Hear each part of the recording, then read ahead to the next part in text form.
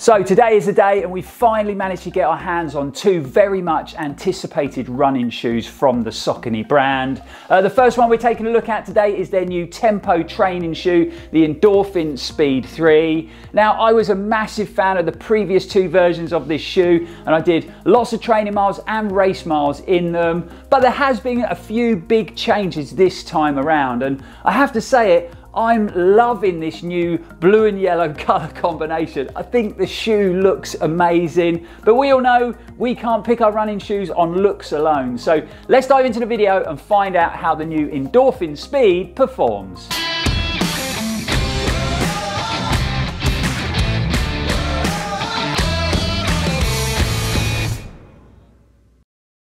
Welcome back everyone, I'm Lloyd Purvis and you are watching Run4Adventure. It's great to have you back. It is first impressions day at the channel again, and if this is the first time you've watched one of these videos, what we tend to do is give you a few facts and figures on a newly released running shoe like these blue bad boys, and then we get them on our feet, get them laced up, and we take them out for a run and put them through their paces. Obviously, we're a YouTube channel, so we grab the cameras and we're going to be bringing you guys along for the ride.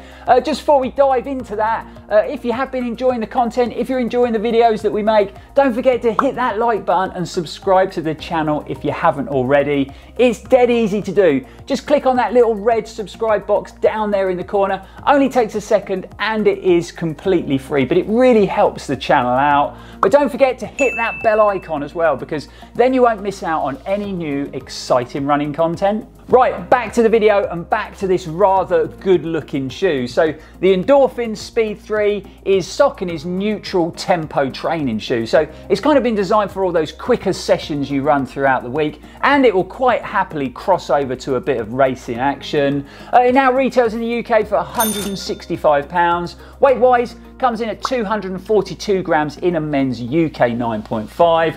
We've got a 8mm heel offset, so we've got 36mm stack height under your heel and 28 under your forefoot. So a pretty hefty midsole there, giving the runner a nice cushioned running experience. When it comes to the new construction, I think it's best if we start with the stuff that's pretty much stayed the same when we compare it to the previous version, the Speed 2. When I heard there was going to be an update to the shoe, I did hear a few mutterings, a few rumours that the shoe was going to go up in weight, which I have to be honest, I'm never a big fan of when a new model comes out and it's got heavier, especially when it's supposed to be a sort of lightweight performance training shoe.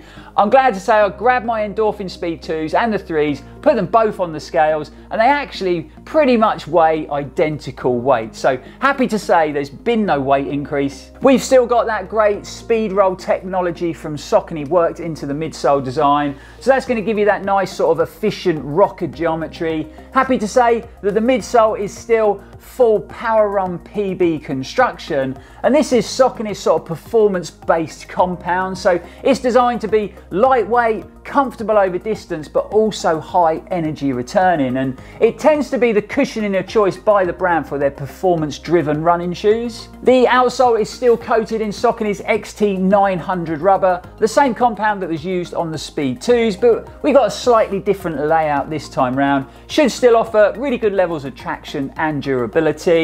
They've made a few slight tweaks when it comes to that lightweight engineered upper. So we've got a good level of padding around the ankle and in the heel, especially for a performance shoe. Good structure in that heel cup.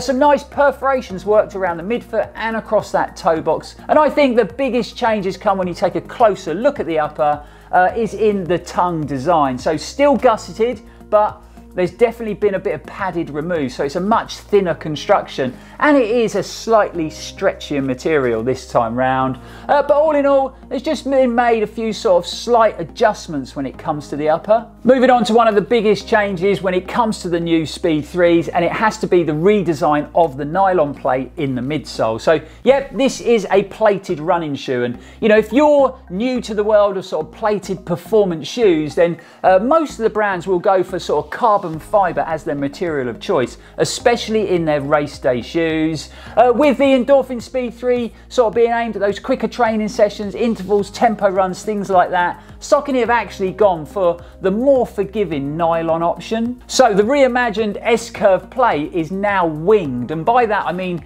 it's got little wings that sort of wrap up around your midfoot, and if I hold the shoe up close to the camera, you can actually see that plate coming through the midsole design.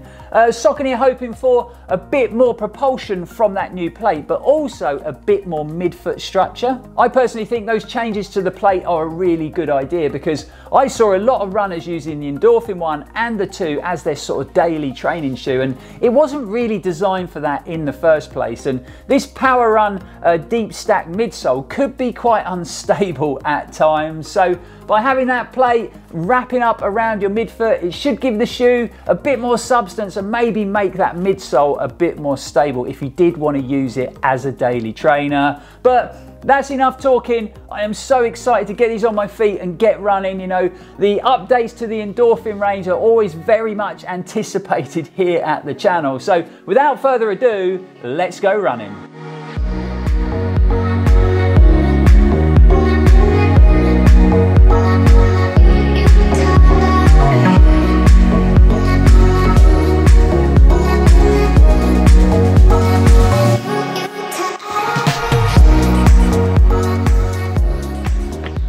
Okay, so 2.5 miles into the run so far, and I have to say I think the 80 miles at Enduro 24 and then running the 50k of the Serpent Trail 2 weeks later finally caught up with me this week.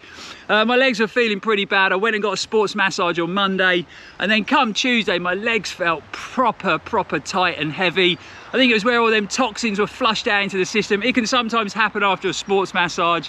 I went for a run with the TNT crew in the evening and it was terrible. My legs were just not working right. It was definitely running slow, working hard. And you know, I thought the best thing I could do was take the Wednesday off so I didn't ride with the boys.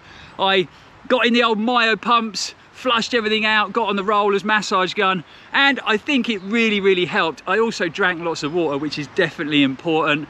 Out here running, 2.5 miles in, the legs have come back to life. So happy days on the leg front.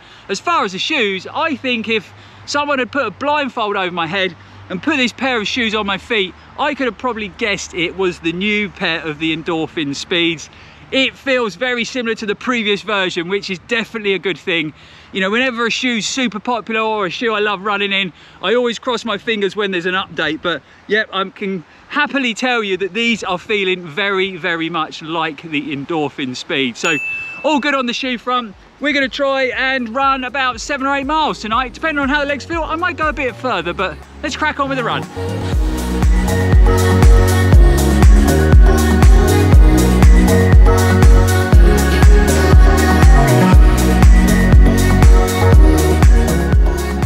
Do you know what? It's been a long time since I put my pair of Endorphin Speed 2s on and took them for a run.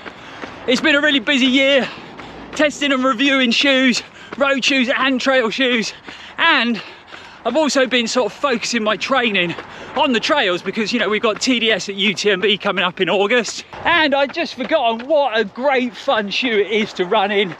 That brilliant midsole of Power Run PB bouncing you along the road. And then you've got that awesome speed roll technology that really does push you along. It just feels so efficient, so easy to run in. And like with all the Endorphin Speed shoes, I find it quite hard to run slow in it, to be honest. But yeah, feeling great so far and good to be back in them.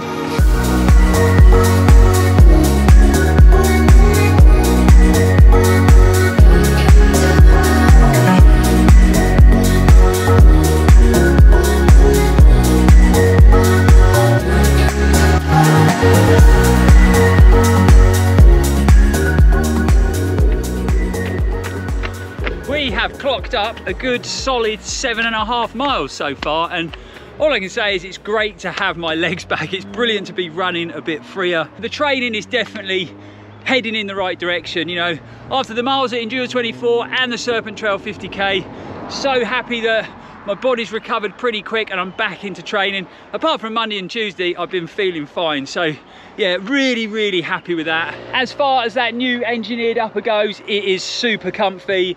Another Saucony shoe that, you know, I've just taken straight out of the box, gone running in it and had no issues.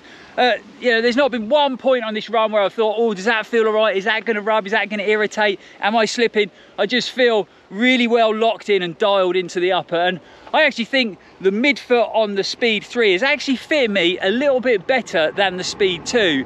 I did have to pull that shoe in quite tight to get it to sort of hold my midfoot nice and tight, whereas I'm not having to do it with this shoe at all. You can probably see on the camera, it is a beautiful evening down here in Cornwall. It's quite warm, but you know, love the heat, body's working well, and I think having all those perforations worked into the upper, working great when it comes to airflow, so the upper feels nice and breathable. I'm going to probably do 9 miles by the end of this run, so it's definitely been a good run back after the way my legs were feeling on Tuesday. So the only thing we haven't spoken about is the redesigned nylon plate in that midsole. So I think we should head back to the studio and then we'll break down the performance in a little bit more detail. Another solid 9 miles in the legs, and you know, it was only steady running, sort of 8-minute mile in. I threw in a quicker mile there, about 6:30, 6:40 pace, just to see how the new shoe handled those quicker tempos. But it's so good to be back training more consistently now, especially after those 2 long efforts at Endure 24 and the Serpent Trail 50k. And it seems like forever since I've done anything like that. So everything is heading in the right direction, and it is now full steam ahead to the TDS. We spoke out on the run about how I feel that new upper fits my foot shape a bit better, a bit more sort of lockdown around the midfoot. We also talked about the performance of the Power Run PB midsole and the fact that it feels very Endorphin Speed-like. But the only thing we need to discuss is that redesigned nylon plate in the midsole. Now, I know it's only my first run, but I have got a lot of miles in the previous 2 versions of the shoe, and I think that redesigned plate in the midsole does change the performance of the shoe slightly. I think what Saucony were trying to achieve with the new Speed and the new Pro was to have 2 completely different shoes. So the Pro being super performance, and again the Speed being more of your sort of tempo training shoe. In the previous 2 versions, they were very similar shoes in construction and in feel, and the only real difference was a little bit of weight, and the Pro had a carbon plate and the Speed had the nylon plate. So I think what happened was everybody just went for the Speed because you could train in it, and it was also a nice, comfortable, lively race day shoe, and I think the Pros got kind of left behind. I haven't run in the new Pros yet, but it really does look like a completely different shoe when it comes to the design, and obviously it's got that carbon plate that it's always had in it. But when it comes to that new wing design on the nylon plate, it does make the shoe feel and perform a bit different. It feels like it's got a bit more substance and support around the midfoot, you know, maybe a little bit stiffer as well. So if Saucony were trying to achieve a sort of fast trainer feel, then I think they've definitely achieved that objective. But maybe it's just lost a little bit of excitement and performance when you compare it to the original Endorphin Speed or the Speed 2s. Don't get me wrong, it still felt really good to run in, but it maybe didn't have that pop that the previous 2 versions sort of gave me. You know, I'd put those shoes on and I'd get all excited, and all I'd want to do is run quickly. And I actually ran a couple of 5k and 10k races in the original Endorphin Speed and the Endorphin Speed 2s, and I think they made a really good, comfortable, cushioned race day shoe. I'm not sure I'm getting the same sort of vibes from this yet.